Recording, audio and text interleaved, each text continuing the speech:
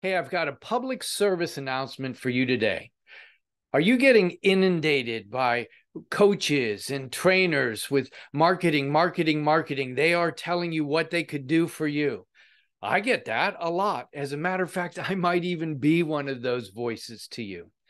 But what I want to help you do today is to recognize that God may be in some of it. See, we're living in a time where you could be benefited or transformed by a resource almost anywhere in the world. So what you want to learn to do is to weed your way through it and discern what God may be saying to you. So that's what I want to help you to do today. Let me give you a few ideas or steps to consider. First of all, clarify, what kind of person are you trying to be? Where do you want to grow? How do you want to be transformed? Take time to consider that, because we all need to be on a path of growth in life. Secondly, when you hear the marketing or when you hear the message, let me give you some ideas of what to consider. First of all, who is it who's sharing that?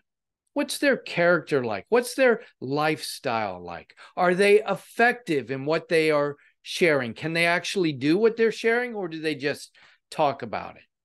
Do they have something that they can impart to you, that almost a heavenly gift that they can impart, they can infuse into you, that it can be permeate your soul for transformation? That's the kind of person you want to coach you. So you listen and you discern and you recognize, do you connect or resonate with them? Your connection to a coach is far more important than the glittery message that they might share. You want to recognize, is this authentic and does it have weight to it? I want to encourage you, don't receive from a stranger or something that glitters. Instead, from somebody you trust, can honor, you respect, and want to become like them. They might be your coach. If all those things come together, there is an important other part. You need to be willing to invest your time, your energy, and yes, even your money in it. See, nothing is built in the world that doesn't require those things, whether it's a family or a school or a business or a house, a neighborhood, a city. They all require the intelligent and intentional investment of time, energy, and money. So clarify what you want to build in your life.